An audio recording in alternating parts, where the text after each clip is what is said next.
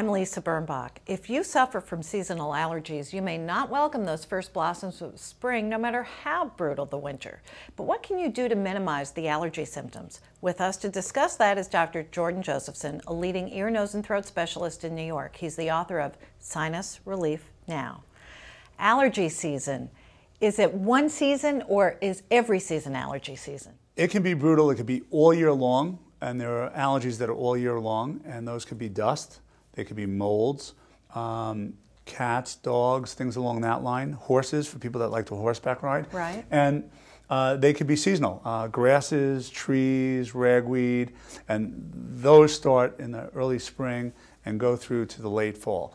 But that being said, what can you do? One is you have to start being a detective and pinpoint what you're allergic to. Right. Over-the-counter stuff like antihistamines might be a good way to get the ball rolling, and if your spring rolls in and you're sneezing and you're itching, and grab that antihistamine and maybe take one. Saline sprays and irrigation washes the allergens from your nose. Very, very important. You go outside, you're covered in pollen and ragweed and grass depending on the season. Don't get into bed with your clothes or with your hair. Shower, take your clothes off, shower before you get into bed, because otherwise you're taking all the allergens and putting them into bed with you, and then you're sleeping in it and rolling around in it all night long. So without seeing it, you're covered with a microscopic film of this stuff? Exactly, and in certain areas of the country, people will tell you, in the morning I go out and my car is covered with pollen. So believe me, it's there. Now if you have pets, groom the pet well. Right. Make sure you shampoo the pet. The dander actually comes from not the hair of the animal, but the skin of the animal. Air purifiers are very good. Keeping the windows shut. Washing when you come home. Why is it getting worse? Global warming, temperature changes are making it worse. Mold, for instance, usually molds all year round, but you usually see spikes in the fall when the leaves are wet and the mold grows in the leaves. And then when it gets really, really cold, it dies down a little bit. And you'll also see a spike in the summer when you're taking your wet towels and throwing them on the floor in your car. The mold's growing in the carpeting, or you're throwing wet towels on your bed, or you're throwing wet towels, so don't do that. Do you recommend using hypoallergenic bedding? Absolutely. I think they're great. Bedding and also bed coverings. Now, how severe can seasonal allergies be? My son really suffers greatly in the spring. His eyes just get red, itchy, and runny. We coined the term CAID, chronic airway digestive inflammatory disease.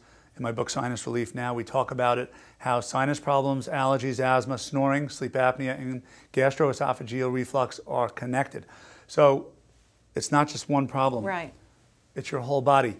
Very important to get to the right person, the right group of physicians, and it should be a team, to try to resolve your allergies. First, take allergy testing, find out what you're allergic to. If it's a food, you may want to do an elimination diet, and there's certain things they could do with foods to figure out what foods you're allergic to.